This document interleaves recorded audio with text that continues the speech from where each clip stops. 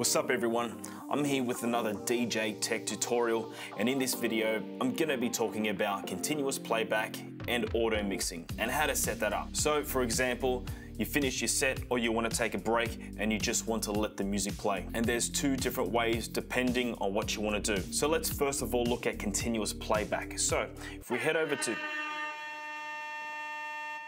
What was that? Anyways, getting over to preferences, in the controller tab, head over to deck. Make sure this is checked. Continuous playing, automatically load tracks in a list and have them play continuously one after the other. Make sure that's ticked. So what you'll notice is, okay, I'm just playing some music there. I'm going to scroll towards the end of the track, like so. Okay, let's just see what happens. Okay, looks like it skips to the next track, but it's not playing for some reason. Okay, here's how you fix that. Get back to preferences again. The culprit here is the auto cue. So what you're gonna have to do, depending if you have a, if you're doing this on one channel or you want it to happen on all 2 or 4 of your decks, be sure to disable. So I'm using a DDJ-400 here. If you're using an XDJ all-in-one controller, there should be an auto cue button just around where the screen is. Just press and hold. You'll turn that auto cue function off. This is exactly what auto cue does. When an auto cue is enabled, a cue point is set at the beginning of the track according to the auto cue level, which is obviously the threshold in which you'll set.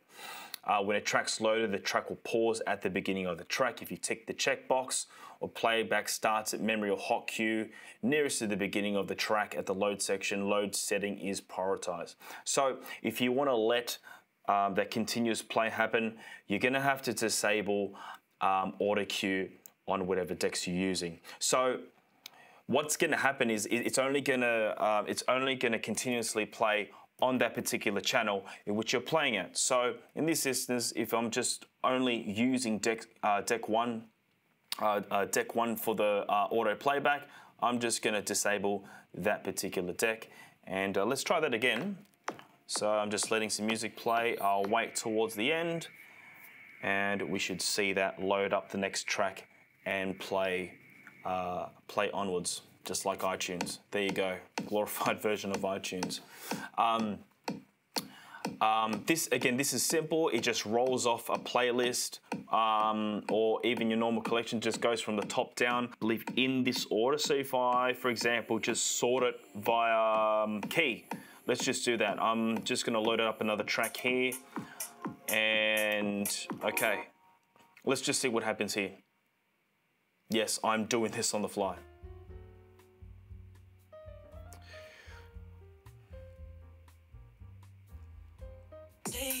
Okay, so it just goes from the top down, despite the order, despite the number that you're placing, it just goes to the top down. Now, obviously, you don't have much control on that whatsoever. So if you want that particular control, if you want to do some blends, but also if you're playing stream tracks via, if you're playing stream tracks via TIDAL or SoundCloud Go Plus, Beatport Link, any of those supported streaming services, it's probably not suitable because, so look, I've got a TIDAL subscription. So for example, I just put in a song here. What it's going to do, so it's going to load. So it's going to load. You've obviously got that pause and that awkward pause, and we don't want any awkwardness, right? I'll show you. I'll give you an example. Okay, so let's just play this track. I'm going to go towards the end, like so. Wait for it, and here we're going to load another track. Okay, it's playing the next track down, and it's loading, downloading it. Okay. Okay, probably not suitable for, well, definitely not suitable for stream tracks. And this is where the auto mix function comes in. So if you'll see here down at the bottom right, I'll just pick a different playlist here. Okay, we've got this auto mix list. I've got some tracks, some lo-fi tracks here, just to play for example. So what this does is it utilizes both tracks to seamlessly auto mix it in from deck to deck to deck, which is pretty cool. So if I go back to preferences, I'm just gonna put this back to enable, and I don't even have to have this on. So continuous playing is a different thing from auto mixing. Just note that. So I'm just gonna untick that because I no longer need it. So what I'm gonna do now is I'll just put this track on here. So I've opened this up. Make sure this is on, start or stop auto mix. So what it's doing now is it's starting right away. Okay. What you'll also notice is this white bar. This white bar here. So I'll show you what it does.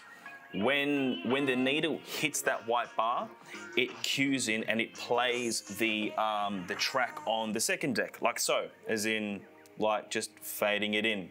And you can see the crossfader also, it's fading it in accordingly. It's not doing it in time, obviously, it's not adjusting the tempo accordingly, but it just gives that smooth mix for those times where you want to break from your set or you just want to let the music play, for example. Okay, so again, let's try that again from deck 2 to deck 1. So I'm just going to skip straight here, and what you'll see is the needle hits that white area. Boom. Okay, so off starts the next track, and it goes on and on and on until the end. Now, there's different ways in manipulating this. So obviously, when you're loading your tracks, you just select the next amount and you can just drag it over like so. There's different settings here, so you can repeat the playback. You can make it a loop cycle. Random playback, you can play random. You can put the tracks in a random fashion. Double click to load on deck auto mix playlist only. So if I tick that. If I hit OK, if I double click that, it'd automatically load onto the track that's obviously not playing, or onto the deck that's obviously not playing. Oh, okay. So what do we have here? So it looks like if you double click it, it just loads it straight away, as in blending it. So there you go. And there's also an auto crossfade manual start. There's just different options. Start audio crossfade while loading a track to a standby track. Start auto crossfade when starting a track on a standby deck. And disable auto crossfade. Okay, so there's just different options there depending on what you want to do. You can also save the auto mix playlist, which is pretty cool. You've got something set, something you want to play. Make sure you can save that, and you can also clear the auto mix playlist, which is like that. And click yes to clear it. And I don't want to do this auto mix stuff anymore, so I'm just going to turn that off and turn that off. Okay, so hopefully that's all helpful. If you got any further questions, put it in the comments below, and see you on the next one.